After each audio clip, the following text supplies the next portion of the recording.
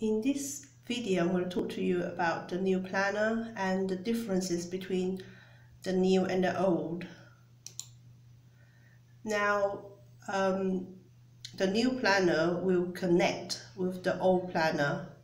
So if somebody is having a contractual change, you change it on the old planner and a new planner will pick this up. So I have got two planners up. One is from the current year and this one is next year's planner. Both is on the master tab. So I'm going to choose this person called Demo 2 and I will put in, for example, this person is having a new rota, and if you look here it will come through. Now because it is on the master tab of the new rota, I'm just going to make this bigger. If you go to the main tab, let me choose main, and you see Demo 2, and if I scroll down you will see it is actually filtered for next year, which means that you don't have to do the admin twice. I have made improvement on the master and main tab. So this is the master tab. Right in the corner you can see there is drop down for the date. So this tool is really for you to plot the partner's rota onto here, because partner link week 1 is not the same as week 1 on this planner. So once you know the starting date of the partner, just choose the date and it will tell you where to begin your plotting. Now if your rota contains different rotation, for example this rota have got 4 weeks and 8 weeks, I will design it so that you will have a drop down. You can choose the week that you actually want to look at. The main tab, I have kept all the calculation identical to last year. Now the only difference is I have inputted an extra column for the week's reference. So for example, this demonstration I've got two rotation, 4 and 8. So we'll put the main one on here and then the next one along here, because most department will have just one rotation and I want to keep the format identical. So this column is controlled remotely and is reading from another location, and this one is local events. So whatever is happening in your department you can actually put it in, and you will see that I will start to put in markers like SM start, non-shop floor start, shop floor start. These are really markers for spin-off files to track how many people are working between these columns. So do not delete these words. Holiday and lieu, I've made some improvement on that as well. Really is based on my observation with different departments, and it's a combination of all that I've learnt. Now you have got the holiday enter tab, so anything that is double lined you can input the data. So select the partner's name here, input the holiday. Now if they have taken half a day, you can actually use the drop down and do half a day, and that will become minus half a day. So holiday you enter as hol for the full day, and that will be deducted from the holiday enter tab. But however, half a day you can put it in like this, half a day, that's fine, or you can put it in with a rota time and half a day, that is also fine. So it's up to you. And if you scroll along you see the counter for holidays, holiday, holiday, holiday for the shop floor. So just remember, if they are to have half a day, it's not counted on here. You see, just one day booked, so you need to choose that. Holiday Enter tab. Now we will talk about the lieu. Now you can input the lieu entitlement in the boxes that is double-lined, and once you have actually select the person's name and input this data, it will actually tell you how much time they have remaining to book. Now here you have got suggested lieu on the branch closure date. There are 4 of these in a year. So Easter, Christmas, Boxing Day and New Year. This data is collected from the master tab and is calculated depending on what type of rotation you're on, like 4 weeks, 8 weeks, 6 weeks. So it's done automatically. But however, when it comes to the break times, you can actually just readjust here. So Easter Sunday, maybe this will be like 1 hour. So you can actually readjust. Otherwise, it will give you a suggestion of what the breaks might be. So right at the top, I have got a lieu calculator. So if you have a hard time of knowing what a person rota time should be, so if you just choose it and work out mentally what type of break this person should have during this time, because it could be flexible, you see, it will tell you that this type of break you will have 9 hours. Now the reason why I have done this calculator is so that you can put in this word 9 into the planner. So I'm going to use the person demo 1 to show you.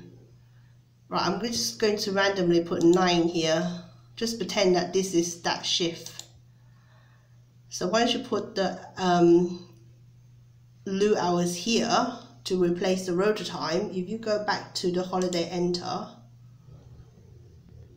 you will see 9. So the more you put it in, the more it will just deduct and calculate.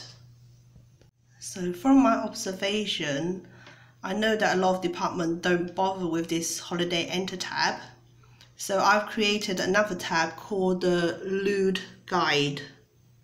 Now this lieu guide will pick all the names that is on the main tab, and it will just generically work out the 4 different closure dates. Now I've done this so that when you go to the handout, I will just go to the 2018 handout. If I actually just scroll right to the end, there is an extra row here which tell demo 1, this person, how much it is used up in the holiday, in the closure dates.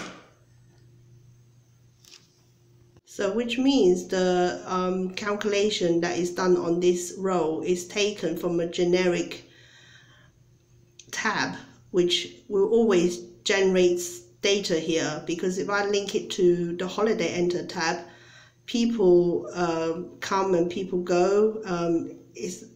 What I've seen is not that well maintained for most departments. Clearance and Christmas hours. I will talk about all the supporting tabs that help you to plan for clearance and Christmas. Now I have got 2 tabs here, clearance and Christmas. They both are the same thing really. Now clearance and Christmas for next year, we don't have the date yet. So once I actually got the date, I will remotely change all of these dates so it actually matches what you do in real life, because at the moment it's just a guess. I've got a tab called the late night tab. So the purpose of this is to count how many closing a partner do. So you can actually choose the start date and the end date that you want to work with. Once you select these dates, it will go through the different people's planner on the main tab, and it will tell you how many 8 o'clock, 9 o'clock and 10 o'clock that these people are doing. And here it will tell you how many Thursday is within this period, because Thursday we have got 9 p.m. finish. So I'm going to talk to you about the rota matching tab. Previously I've called it the meeting tab, but I noticed it's not really being used, so I have simplified the steps into 3 steps instead of 5 steps. Step number 1 is to choose the date that you want to work with, and you will start to pick who you want to match the rotas with. So you choose as many names as you want here. Just choose one more.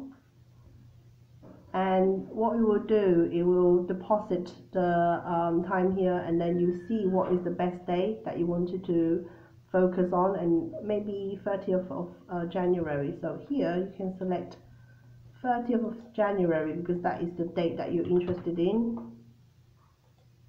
Or I just typed it in, but it's fine. And you can actually just look at this time and decide what time is the best time to meet. So lastly, I will talk about the 4 weeks tab. So from my observation, people are not very good at changing people's names on here. So what I've done is I have linked this column with main tab. So whoever you have deleted, this will delete. So it's automatically updated for you, and I will also include the different closing hours and all the different data, so that if you are booking holidays for the near future for a partner, you can actually look at the 4 weeks tab and decide. As a bonus, what I will do is I will use the template of the 4 weeks tab and create another tab called the Any 4 weeks tab, which means that eventually I will actually give you an option of changing the weeks that you want to look at. So you can actually look at any day in the entire year, and then it will display 4 weeks of that onto here. Now for the bridges, I know a lot of different departments will have different ways of doing bridges. So I'm happy to meet with the people who actually do the bridges, and I can actually assist them in designing an appropriate bridge for them. Now, if you're happy with the bridge that you're currently using, so all I need to do is duplicate that and relink it into the new planner. So it's something that can be quite easily achieved. So I'm not too worried about the bridge. Yeah. Now, I know some department might find that their bridge is a bit too big with too many people, too many data, and it's just too slow.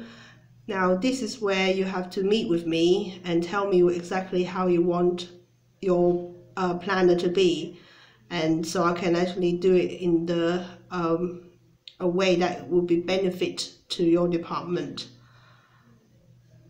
Yes, so if anybody wants to have a new planner and have any special ideas, please email me.